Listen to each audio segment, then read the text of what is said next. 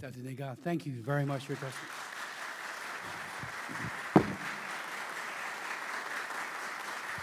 The committee will be in order. Thank you. Mr. Pham, Professor Pham. Mr. Chairman, thank you for the opportunity to testify today on the political developments in the Federal Democratic Republic of Ethiopia, especially as they relate to democracy and human rights, since the death last year of the late Prime Minister Meles Zenawi. With your permission, I'll present a summary of my analyses on these questions and ask that my prepared statement be entered into the record. Without objection, yours and all the other distinguished witnesses and any attachments they would like will be made part of the record. Thank you. In addressing Ethiopia's political evolution, and there has indeed been a shift, even if at times the changes have been rather subtle, it's incumbent upon us to recall the enormous importance of Ethiopia, both in its own right and relative to the national interests of the United States in Africa in general and in the geopolitically sensitive Horn of Africa in particular. That context is especially important if any of the resulting proposals are to be relevant, realistic, and perhaps most importantly, strategic in the fullest sense of the term. Moreover, while it's perhaps too soon after the passing of the late Ethiopian Prime Minister to either have sufficient time or requisite historical perspective to render anything approaching a definitive judgment on the man and his legacy, it's worth the effort to at least establish some context by recalling just how far Ethiopia has come since the overthrow of Mengistu Haile Mariam's Soviet client regime in 1991. One does not have to agree with all or even any of the specific policy choices made by the Ethiopian government during the last 2 decades to nonetheless acknowledge the historic achievements, including the peaceful succession of Eritrea in 1993, the introduction of legally recognized linguistic pluralism and ethnic federalism in 1994, and the economic miracle of one of the fastest growing economies in Africa and indeed the world in recent years, which, notwithstanding the struggle that life remains for many Ethiopians, has nonetheless lifted millions of others out of abject misery in just a generation.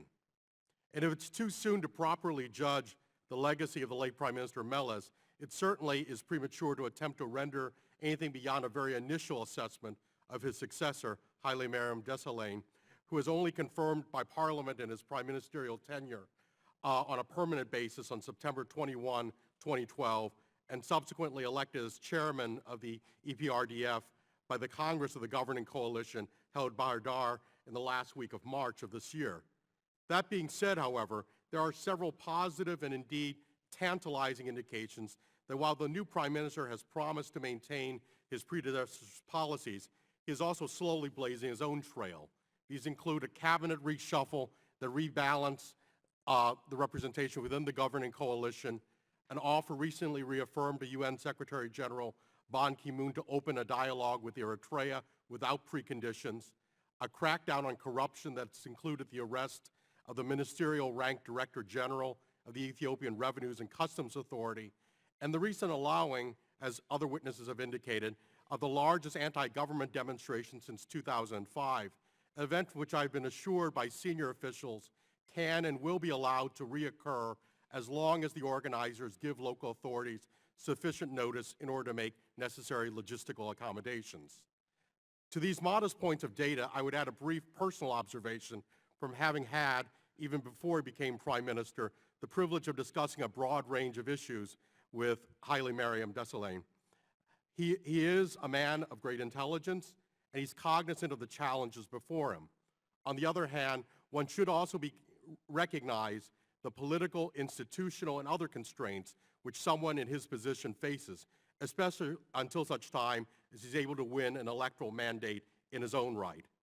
With all this in mind, permit me to conclude by commending to the subcommittee's consideration 5 principles to guide U.S. policy toward Ethiopia, which I offer in line with the prudent norm embraced by President Obama in last year's U.S. strategy toward sub-Saharan Africa.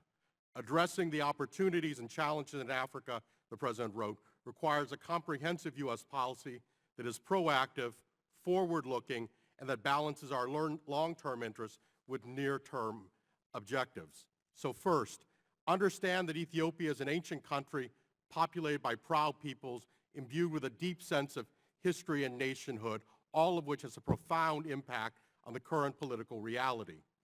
Secondly, recognize both the opportunities within the historic moment and the delicate balance that needs to be maintained. One should be leery of any actions which might upset the careful political balance being struck. Thirdly, be realistic about what the United States can and cannot do with respect to the direction of social, economic, and political developments in Ethiopia. It goes without saying that America has influence, and where possible, that influence should be brought to use judiciously for good.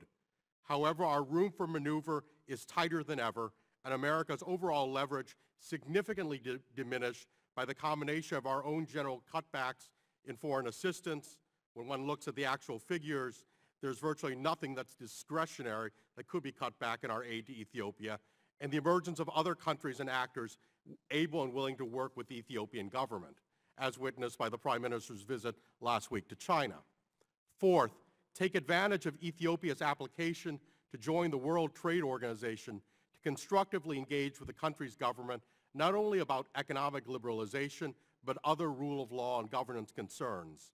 Even if the publicly stated goal of completing a session by 2014 is unlikely to be achieved, the effort does present the United States and other international partners with a unique opportunity for a more intense dialogue with their Ethiopian counterparts, contributing to the enhancing of technical and administrative and regulatory capabilities and advanced policy objectives ranging from liberalizing the banking and telecommunications sectors to securing private property and other legal rights.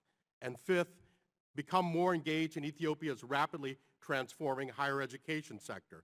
Ethiopia has gone from having 3 national universities in 2001 to 31 this year. If the United States government could encourage American colleges and universities to become more engaged with their Ethiopian counterparts, there's the prospect over the long term of considerable return, both in terms of consolidating the cultural and political bonds between our countries and people, as well as advancing democratic and human development. Chairman Smith, Ranking Member Bass, it goes without saying that there are a number of things one might wish to see done differently, perhaps even better, with respect to the ongoing social, economic, and political development of Ethiopia. Nevertheless, the context in which the post-Meles transition and other developments are occurring needs to be taken into account, and objective progress, both in absolute terms and relative to the rest of a very troubled but geopolitically strategic region. In that perspective, it behooves us to keep in mind Voltaire's warning that le mieux est l'ennemi du bien, the best is the enemy of the good, and allowing a healthy dose of political realism about our own interests and those of the peoples of Ethiopia to temper judgmentalist impulse and direct our energies instead where they can be most effective in encouraging, facilitating, and sustaining continued stability and progress in Ethiopia and beyond. Thank you, and I look forward to your questions. Dr. Pham, thank you very much.